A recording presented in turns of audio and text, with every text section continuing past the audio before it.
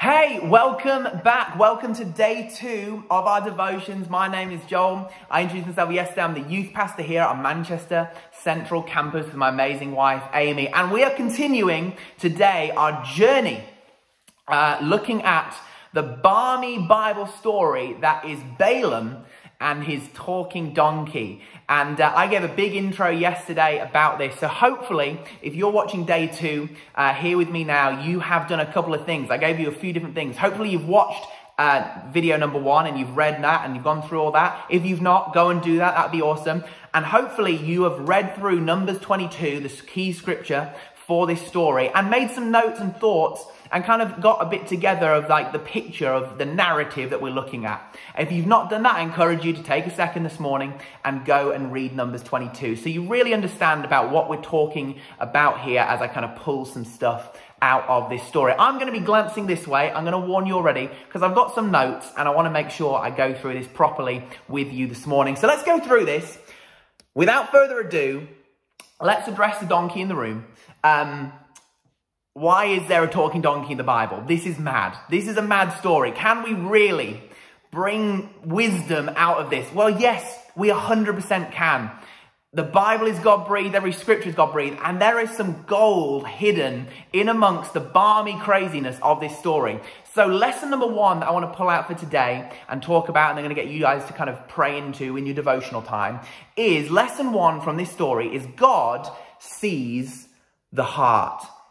Hopefully you've read Numbers 22 and you would see that Balaam in this story isn't really in a relationship with God. He's actually using God for profit.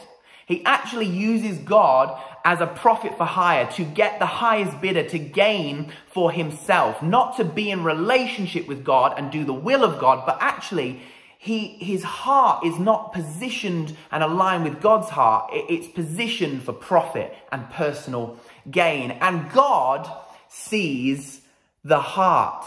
In fact, Balaam himself is so notoriously corrupted in his heart by money and greed and personal gain that the New Testament multiple times mentions him and references him as a warning. In 2 Peter 15, we read, "Forsake the right way that you've gone astray. They have followed the way of Balaam, the son of Beor, who loved gain from wrongdoing." This is thousands of years later, but still his reputation of having a heart that is positioned to profit and personal gain carries on. And the reality is God sees the heart.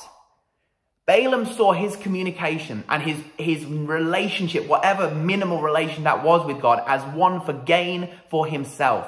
He did not position his heart to worship God or to follow God or to do the will of God. He positioned his heart to see what he could get out of God. And that is not what a relationship with God is about. So God sees our heart. God sees the position of our heart. 1 Samuel 16 says, "The Lord does not look at the things people look at, what the world looks at. People look at the outward appearance, but the Lord looks at the heart." God looks at the heart. He doesn't get distracted by the things humanity get distracted by. He looks at what matters.